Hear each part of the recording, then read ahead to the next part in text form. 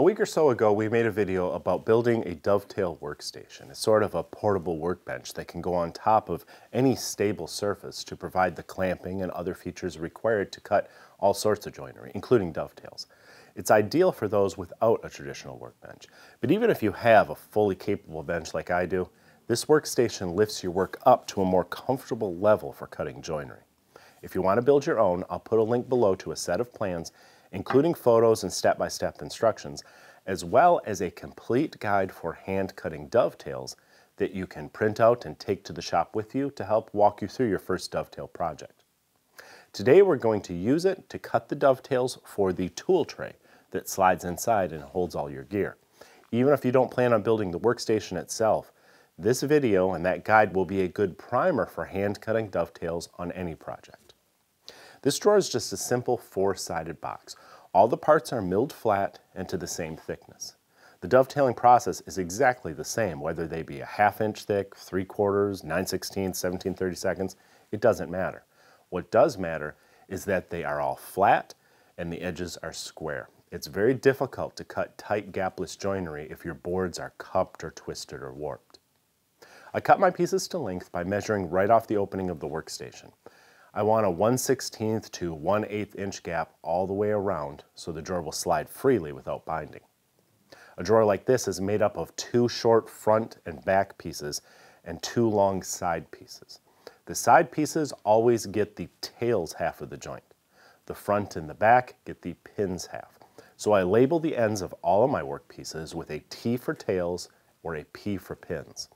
I'm placing these labels on what will be the inside faces of the drawer once it's assembled. This will help me keep track of my parts and their orientation as I work. Here I'm setting a marking gauge to the thickness of one of my tails boards. Because I milled all my work pieces to the same thickness, I only have to set this gauge one time. This greatly simplifies the process. I use the gauge to scribe lines across both faces on both ends of both pin boards. Then I do the same thing on the tails board, except on these I scribe lines on the edges as well. These are your baselines. Do not cut past them. Again, because my tails boards and my pin boards are of equal thickness, I can mark all these baselines with one marking gauge setting. Now I get to lay out my joint. A pins board is secured to the front of the workstation with the labeled inside face turned away from me. Joint layout is a matter of personal preference, and while you can use special tools to achieve even spacing, a shallow drawer such as this can be laid out by eye. I simply place marks about a 1/4 inch from each corner. Then I eyeball the center and place a pair of marks there about 1/8 of an inch apart. This is a dovetail marker. It's a quick way to carry those marks across the end grain at the angles I want for the sides of my pins. These angles are mostly arbitrary. Just do what looks good to you. They don't even all have to be precisely the same. But a dovetail marker, especially a saddle style like this one, does make it easier to extend your marks across both the end grain and down the face of the board to your scribe baseline. Because this is a pins board, I'll be cutting away the larger waste areas. Mark them well so you don't forget what's waste and what's not. I have to repeat this layout on both ends of both pins boards. To make it faster, I create a little story stick, which I can use to transfer the same layout from one board to the next, so all 4 of my joints in the drawer look the same. Story sticks like this are one of those timeless woodworking secrets that everyone should know about. Time to cut. Accurate dovetailing is all about getting comfortable so you don't have to turn or move your body in unnatural positions. That's why I like this workstation. It raises your work up where it's a lot more comfortable for sawing. I can position my body, turn to the right or to the left depending on which side of the pin I'm cutting, so I'm simply pushing the saw forward rather than angling my arm. Now my only real concern is that I cut straight downward. If you can cut straight down, you can cut dovetails. Of course, if my workpiece is crooked, my cuts won't be straight, so I made sure to secure it perpendicular to the floor. I begin each cut on the waist side of my pencil line, using my thumb as a fence so the saw's teeth won't skip out of position as I cut into the wood. If your saw is sharp, it should only take a few strokes to reach your baseline. Do not cut past your baseline, especially on the side of the board facing you, because that's the side that will be visible on the outside of the drawer. You may tilt the heel of the saw a bit toward the floor so you reach that baseline on the workpiece first, then tilt the toe down to complete the cut to the baseline on the opposite side of the board. You may notice that my saw is sticking a little bit in the kerf as I cut. My shaky hands make it look worse than it is, but this can also be solved with a little beeswax on the side of the saw plate. When you've made your cuts, you can use a coping saw to remove the bulk of the waste between the pins.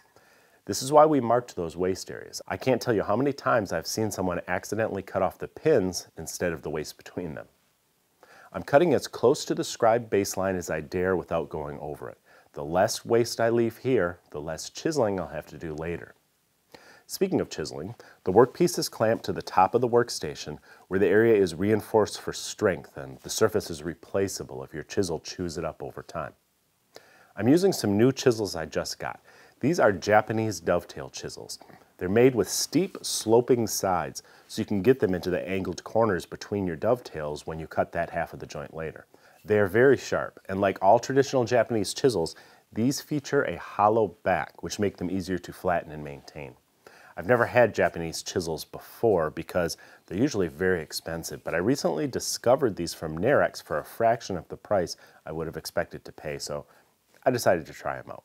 Since this is my first time using them, I can't say a lot about them yet, but so far I've been impressed with Narex chisels, so I expect I'll like these very much. Now let's rewind just a little bit and examine the chisel work in more detail, because the care you show here will make a big difference in how nice this joint looks once you assemble it. That baseline is key. Just as you didn't saw past it, you cannot chisel past it, not even by accident. So I always carefully pare along the baseline to create a shoulder. This shoulder will keep my chisel from skipping backwards across the line when I chop down. But when I do turn my chisel downward to chop, I can't try to take too much material at once, or the wedging action of the chisel's bevel will force it backwards toward that baseline, potentially compressing or denting the fibers, which will leave a gap in your joint. I only want to chop about 1/8 of an inch of material or less away at a time. That's why it's nice if you can get close to that baseline with your coping saw. Otherwise, you have to pare that extra waste backward a little bit at a time toward the line before chopping the final 1/8 or 1/16 inch of waste away with your chisel. I've gone down halfway on one face, then I flip the workpiece and I finish from the other face. As I chop, I tilt the handle of the chisel just a little bit toward me.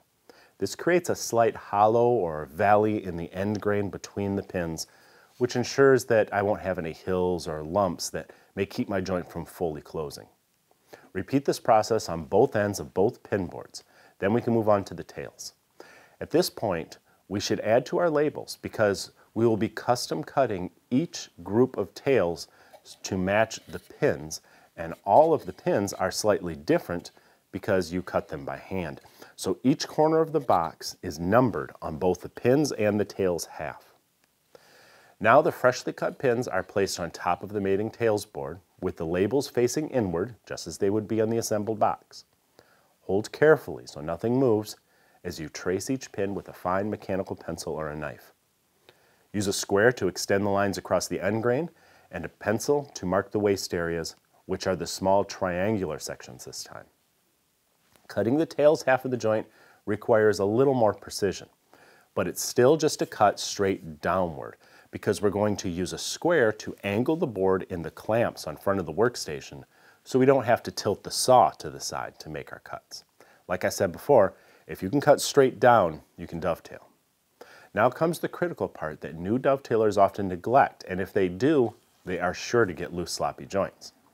When you cut the tails half of the joint, you must cut on the waste side of your line. Do not cut right on your line. Leave the line there or your joint will be way too loose. When you've cut all the sides of the tails that slope one way, tilt the board in the other direction and cut the opposite sloping sides. These are just short cuts, only about a 1/2 inch or so deep. It shouldn't be difficult to be precise. Just keep your body square to the board and cut straight down on the waste side of the line.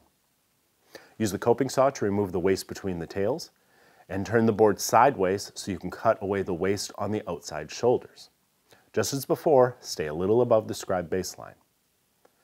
Paring away the remaining waste with a chisel is done exactly the same way as it was on the pins half of the joint. Because I only had a tiny gap between my tails, I couldn't fit my smallest dovetail chisel in there, so I had to use a regular 1/8 inch chisel. This risked bruising the corners of the tails, because that chisel doesn't have those steeply sloping sides. So next time I'll cut a wider center pin so there's more room in between the tails for a proper dovetailing chisel. As I said before, make sure there are no high points on the end grain that may keep the joint from going together. One last task before assembly. I like to cut chamfers on the inside of the tails, staying away from the corners. This will help the joint slide together. The nice thing about pine is the joint can be a little tight and the wood will compress, but don't pound too hard or you may split your board. If it's too tight, you might just have to do a little more work with the chisel to get things to fit properly. This is a shallow drawer. Even if you fill it with dovetailing tools, the contents won't be very heavy.